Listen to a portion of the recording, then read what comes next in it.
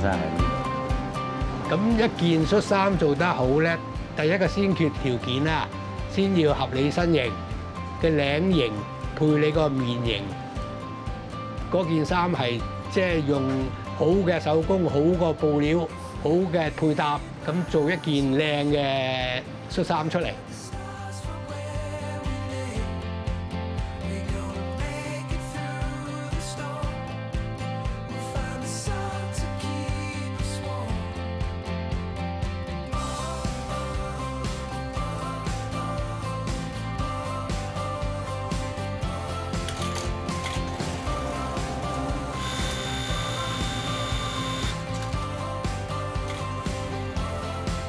做佢呢條下級咧，因為佢係配合條。我哋好大啊，好大，係啊，好大嘅，係加減嘅少少嘅，呢度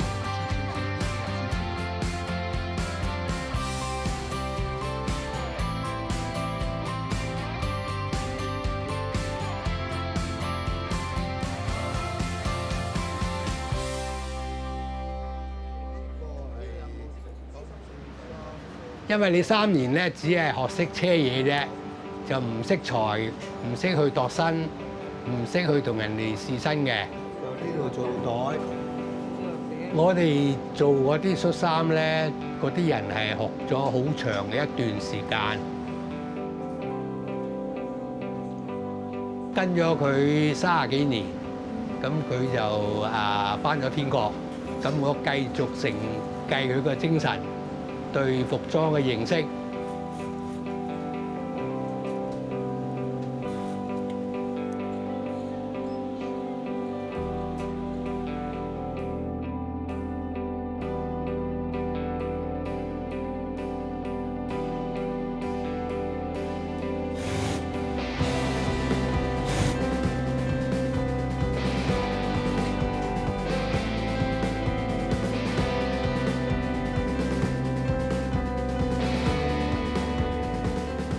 My grandfather started this business in 1953. He originally was from Shanghai. When he got to Hong Kong, he basically was living in a relative's balcony area, and I started going door to door, measuring people for shirts. Back then, because there's a lot of Shanghainese businessmen who was accustomed to getting bespoke shirts made to a certain standard that they couldn't find in Hong Kong at the time.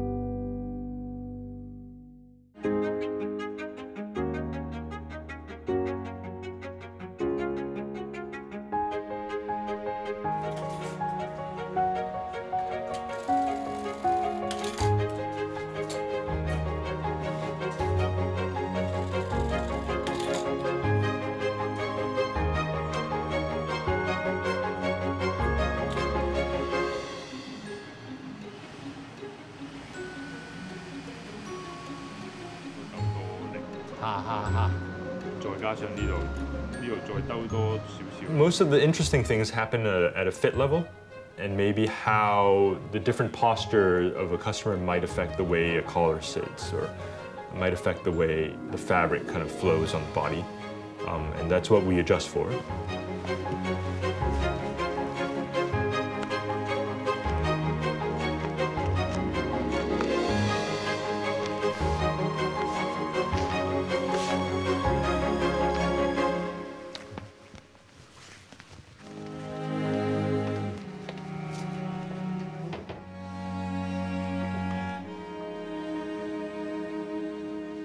When I joined the business, my father never really talked about his work.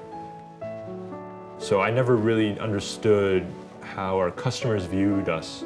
Okay, got the dim, yeah. Okay. Until I started working in our New York store when I first graduated.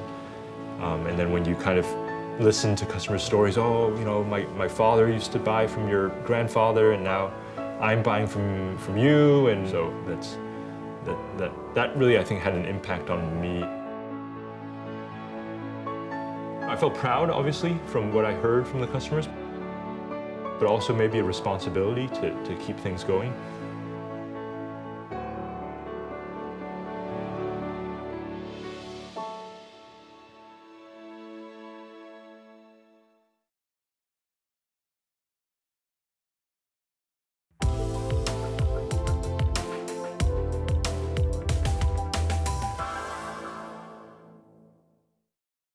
The whisper of the leaves is a rhapsody in green.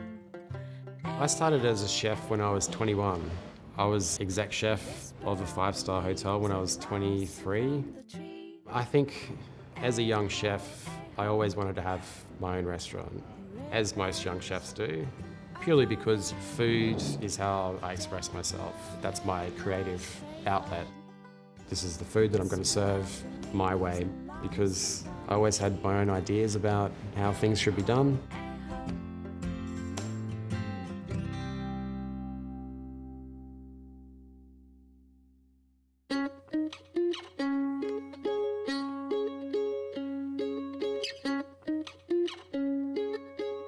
I like to talk about the restaurant in a very theatrical sense.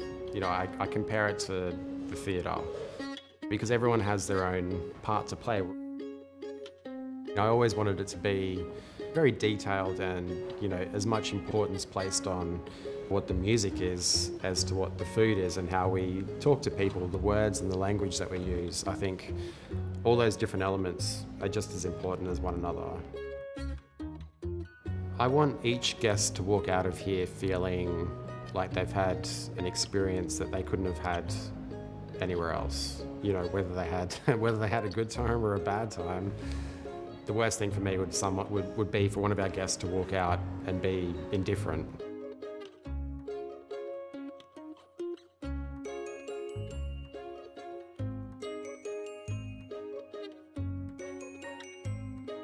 The biggest compliment for me is someone that comes in and is like, oh, I don't eat oysters, or I don't eat this, I don't eat that. And then they try it in the context of the dish that I've made, and they become a convert. I always try through the dishes to get people to like imagine something. It's like creating new memories.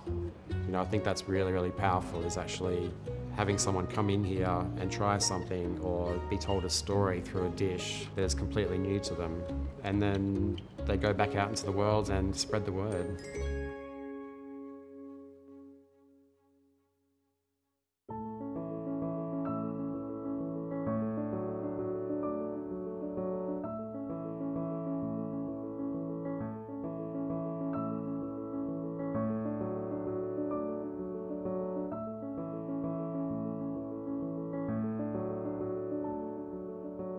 The front of the restaurant, you'd never know that there's a restaurant there, which we did on purpose, because it is just like going to someone's house for dinner.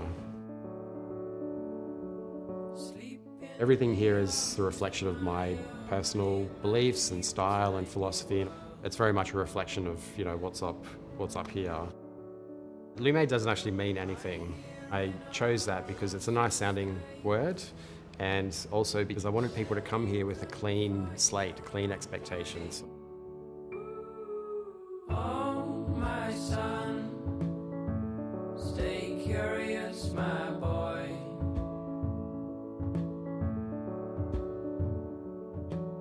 I started cooking because it was a challenge.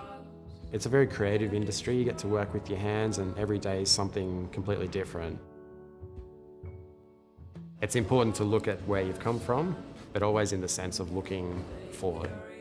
I very much look to outside the industry for inspiration. I love listening to music, I love going to art galleries and, you know, going to the theatre and all that sort of thing. Or talking, having a conversation with someone, and it might trigger something that just kind of clicks into place. But I tend not to draw inspiration from other chefs, and I try to keep very focused on what I want to do and what I want to say through food.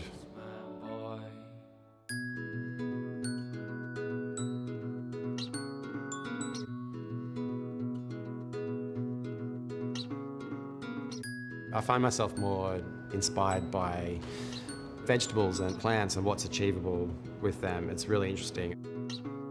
When we have vegan guests come into the restaurant, which is such a big part of the market now, we want to give them a great experience. I guess as a chef, I'm just kind of responding to that direction. And for me, it's actually really exciting because it's a challenge to, you know, figure out how to actually do that. It's an imagining something and then actually figuring out how to do it, put it on the plate.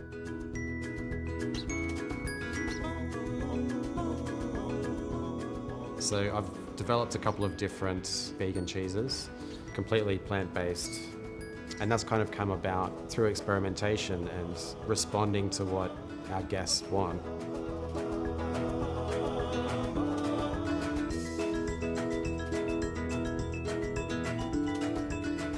I actually have too many ideas, and there's not enough hours in the day to actually make them happen. So I think it's always fitted the ethos that we have here of constantly evolving and innovating. And I'm still like that. I love creating new things more for the process. I find the actual process getting there is more satisfying, more exciting, creatively anyway.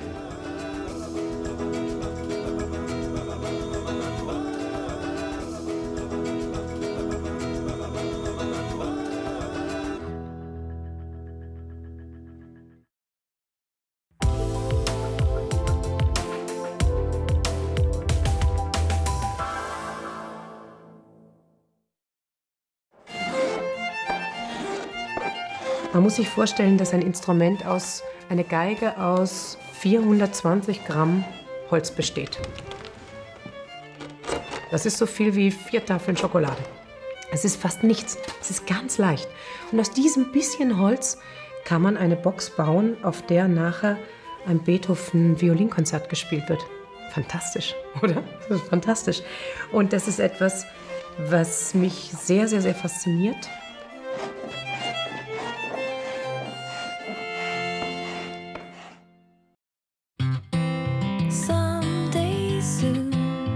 This'll be just one more story to tell. Jeden Tag habe ich Lust, in meine Werkstatt zu gehen. You will find that given a little time, it'll turn out well. Es gibt keinen Tag, wo ich das nicht gerne mache. Wunderschön. It's just a helping hand. Als ich 13 Jahre alt war, bin ich mit meinen Eltern in ein Konzert gegangen und ich konnte den Solisten sehen und er hat auf dem Cello gespielt. Und ich war so fasziniert davon, wie das Instrument geklungen hat und wie es ausgeschaut hat. Und ich habe gewusst, ich muss lernen, Cello zu spielen und ich muss lernen, wie man das baut.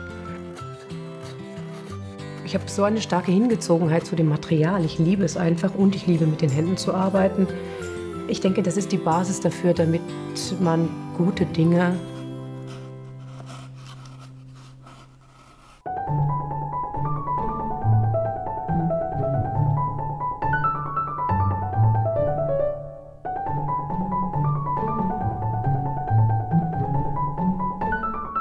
erstaunlicherweise eine Erfindung, die Geige, die schon von Anfang an so gut wie perfekt war.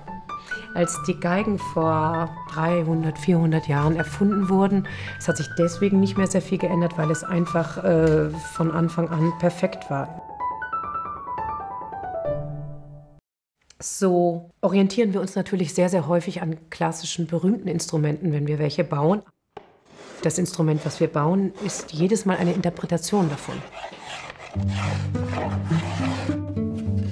Ist es eine der schwierigsten Aufgaben, überhaupt ein gut klingendes, fantastisches Konzertinstrument zu bauen. Einfach weil es so wahnsinnig viele Parameter gibt, die es zu kombinieren gilt.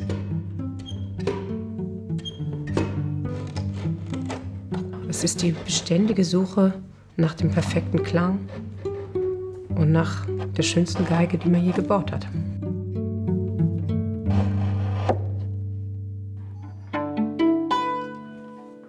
Die erste Geige, die ich komplett selber gebaut habe und fertiggestellt habe. Und ich war wahnsinnig stolz, als ich dort die Saiten aufgezogen habe und die zum ersten Mal gehört habe. Und in meiner Erinnerung klingt sie super fantastisch, aber ich möchte sie heute nicht unbedingt hören. Ich glaube, heute klingen meine Geigen besser.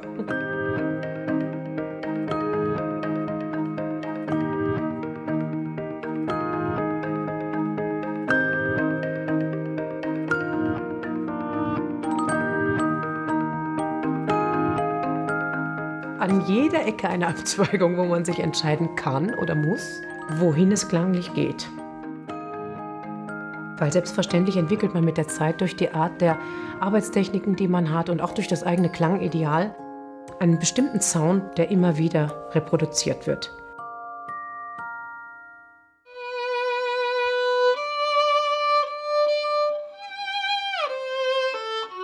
Wenn die Geige fertiggestellt ist, dann bedeutet das für mich nicht, dass sie aus meinem Blickfeld verschwindet. Für mich ist es wichtig, dass meine Instrumente immer in einem perfekten Zustand sind, weil sie meine Visitenkarten sind. Ich mich immer sehr, sehr freue, wenn ich meine Kinder, meine Babys wieder auf die Werkbank bekomme.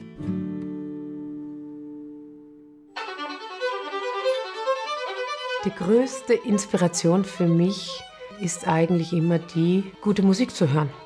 Das sind Momente, wenn ich gute Musik höre, Geigenmusik, dann durchströme ich ein Glücksgefühl, dann denke ich mir, boah, das ist so super und das macht so Spaß, die zu bauen. Dann habe ich gleich wieder Lust, das nächste anzufangen.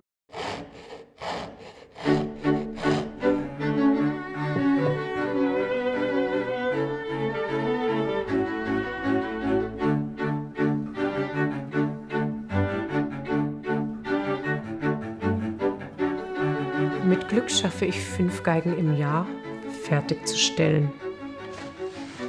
Ich kriege sehr oft Einladungen von den Musikern, die meine Instrumente spielen, zu Konzerten, wo sie spielen. Das sind ganz besondere Momente, wenn man im Publikum sitzt. Es wird still. Sie kommen auf die Bühne und sie spielen auf deiner Geige. Sehr berührend. Das ist wirklich sehr, sehr besonders, macht mich sehr glücklich.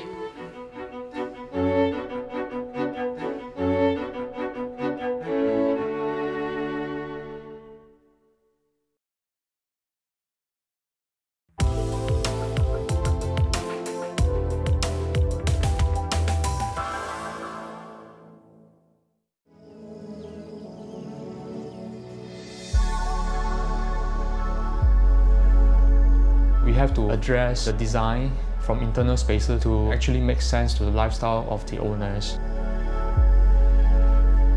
The client, they are always seeking to be simple and understated. With the new family members added in, he also wanted to have living spaces that belongs to the children and with the grandchildren as well. So in a sense, they want to live together, yet autonomously.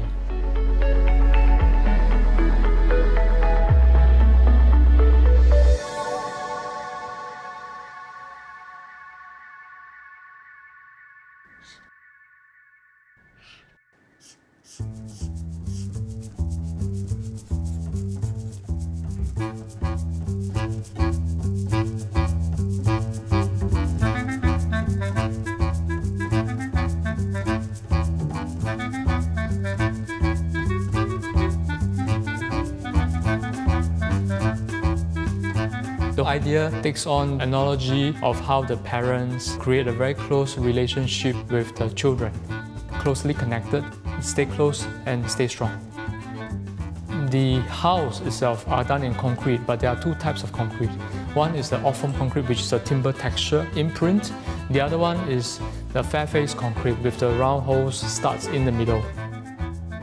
Reason why I chose concrete is because it has a sense of permanence.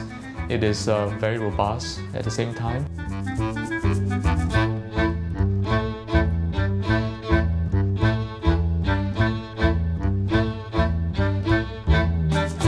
The whole house is a lot about crisscrossing circulations and connectivity. Here you don't see the floors connected to the wall. The whole idea is to allow the space, fuse and flow past one another. This space connects you to the horseshoe bridge, the entrance foyer and to the living room. Itself is quite theatrical.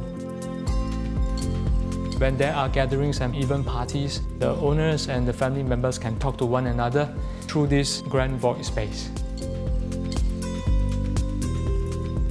This bridge belongs to part of the second house. There you can see it actually juts into this volume and interacts with the main block.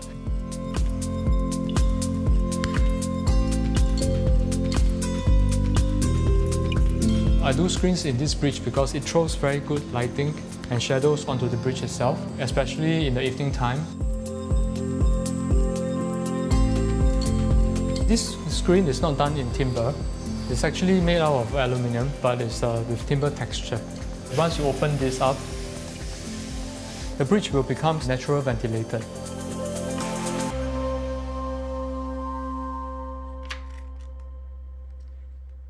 For the design of the house, I drew a lot of inspirations from the images I saw, primarily American architects. People like Paul Rudolph's that has built houses based on floating volumes. Windows, especially how they actually opens up to very strategic views.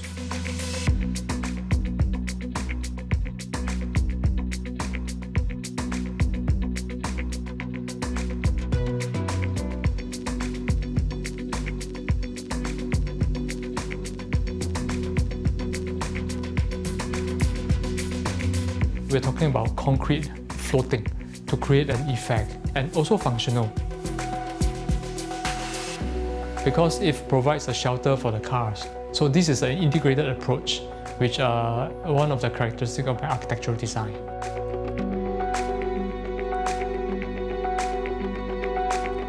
The whole idea of living in an environment like this is really not to distance yourself too far away. Because you really still want to see what's going on around with your neighbors. As you can see out there, it is also a space where people like to exercise, do their evening brisk walk, even in the morning. I think when the work is well done, it doesn't have to be shouting at you. What it does is very clear. You can feel that it connects to you because it is very soulful.